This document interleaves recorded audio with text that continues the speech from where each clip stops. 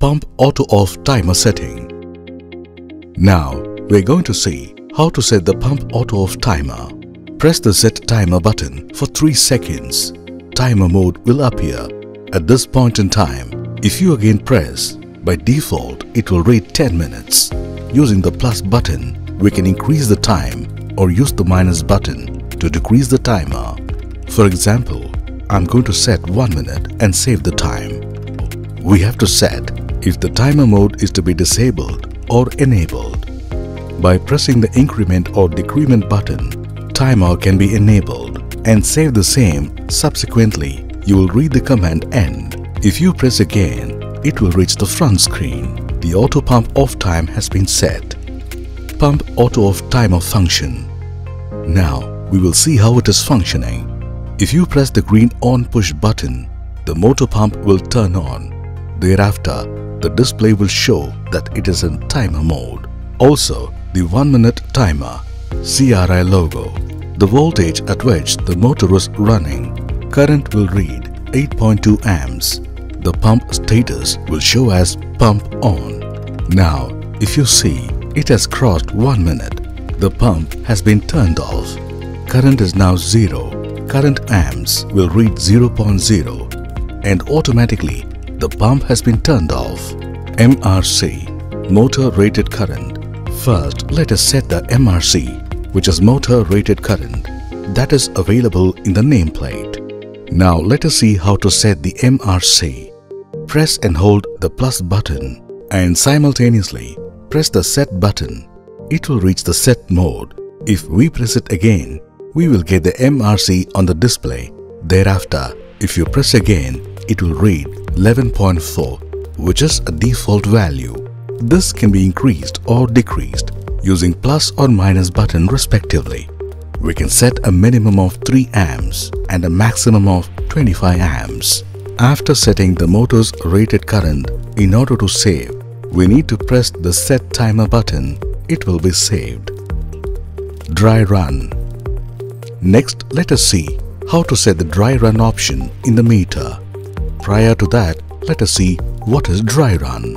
If the motor is running but water has not been pumped up to the overhead tank, it is known as dry run. The condition could be like low water level in the sump, blockage due to dust. In such conditions, the way to protect the pump is what we are going to see now.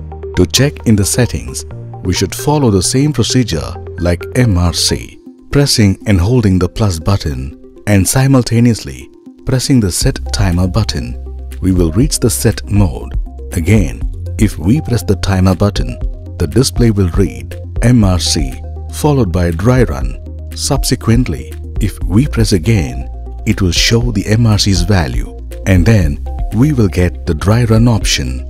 Pressing again will show the default value 60%. We can increase it to 70% or decrease it to 60%. We can only set either 60 or 70%. Now we're going to set it to only 60% and followed by saving the settings by pressing the set timer button once.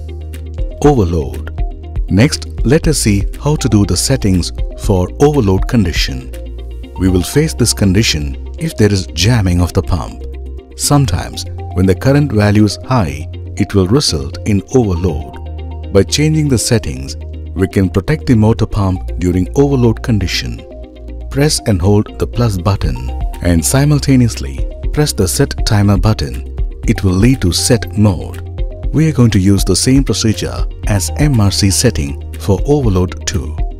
If we press the set button once again, we will read MRC on display, then MRC value, dry run and dry run value, and subsequently it will read OL, that is overload.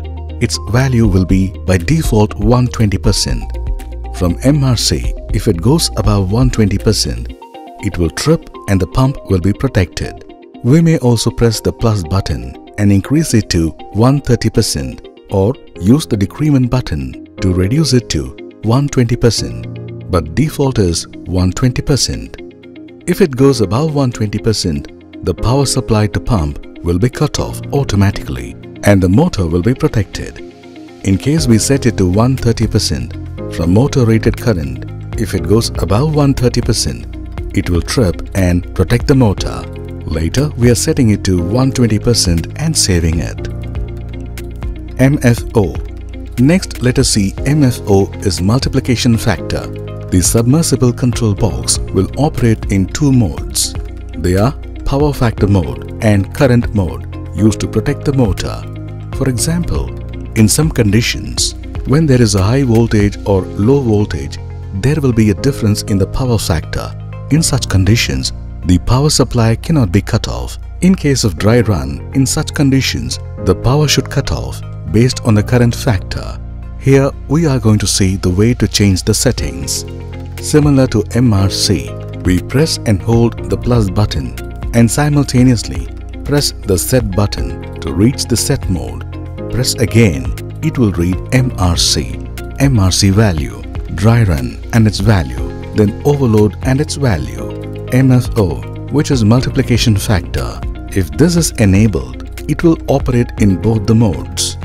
In case of the site condition, where there is a high or low voltage issue, due to power factor, it does not function properly. Under such condition, this can be disabled and saved. It will function only in current mode. Digital meter bypass process. Let us now see how to bypass in case of surge in voltage, resulting in digital meter failure.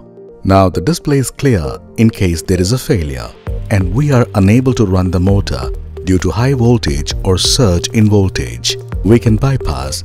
Now we will go through that process. Ensure the MCB is turned off. Then remove the meter connector and loop using this small wire.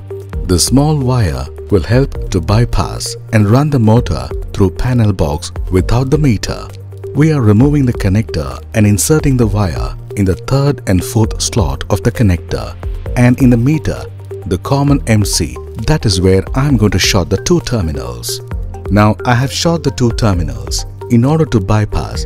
Now I am closing the box and turning the MCB on. Now the display will be blank because the meter failed. This must not be a blocker for not using the motor. Hence, I have done the bypass process. I am turning the pump on. The motor is running, but in this mode, all the protection features will be disabled.